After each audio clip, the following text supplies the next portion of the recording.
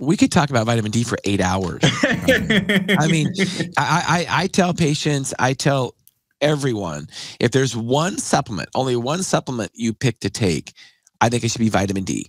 Yeah. Everybody's deficient, especially in northern latitudes, and it's safe and it's inexpensive. So vitamin D is a hormone in itself. That's why it does so much. So now I'll let you talk about it. No, vitamin D, I think you hit the nail on the head, has so many health benefits. You know, everything from muscle recovery to overall mental health and wellness, immune function. I think that's a critical one. And, you know, it's interesting. We do a lot of vitamin D testing at our pharmacy. And I've worked with be it school districts, a lot of different things where we do testing with the entire thing.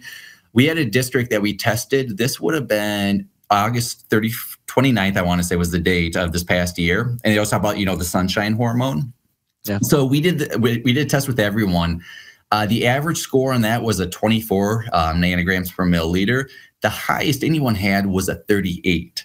So I live in Wisconsin, to give everyone like a sense of breath, but I think it was a very surprising for the entire district to realize, like, hey, even though that some of them are already taking vitamin D, so, you know, it's the summer months, so you're outside more, how low everyone was despite the environmental, like, you know, being favorable for vitamin D levels.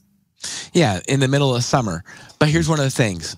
Northern latitudes. Yep. You're in northern latitudes, so the sun is not hitting us like it would at the equator. And I mean, sure, we're outside, but are we outside that much? Yep. And are we covered up? You know, most of the time we're wearing shirts. You know, we're wearing sunscreen because we don't want to get skin cancer. That's a whole other story.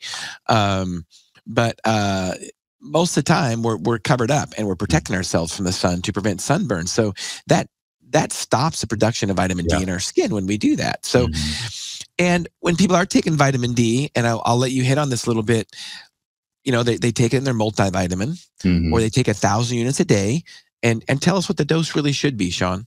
Gosh, I think for most people, you should be at a minimum of 5,000 IUs based off what I've seen. We do a lot of 10,000, you know, IUs as well. And, you know, and the other point, you know, kind of building off what you were saying in terms of just the sunlight is, I always tell people, if you're inside from, even during the summer months, if you're sitting in a, you know, room from 8 o'clock until 5 o'clock in the afternoon, if you're outside walking at 7 a.m. in the morning or 7 p.m. at night, you're not going to get those strong rays even during the summer.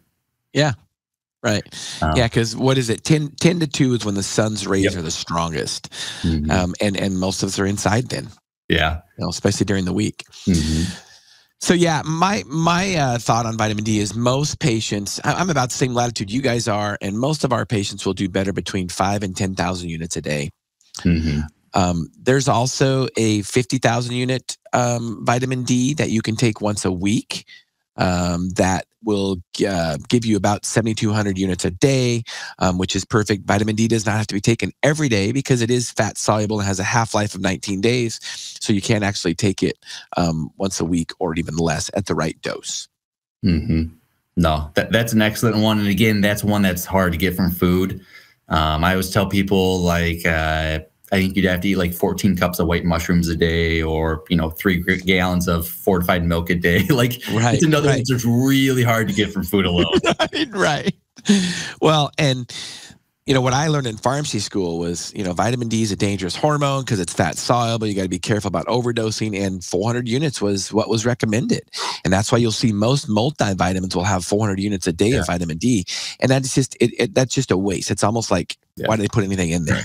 Vitamin D is something you usually have to supplement with separately in a separate supplement because you need so much of it.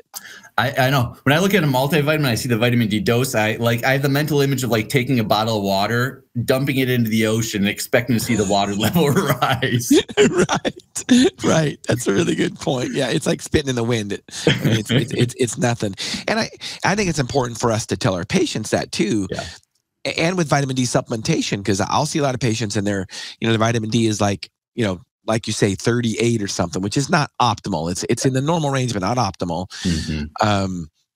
And you ask how much vitamin D they're taking, and they take 1,000 units a day, and it's almost like it's just like almost taking nothing. I mean, you know, so if you do have those capsules that are 1,000 units a day, take 5 of them, and then when those are gone, get a supplement that's 5,000 units a day.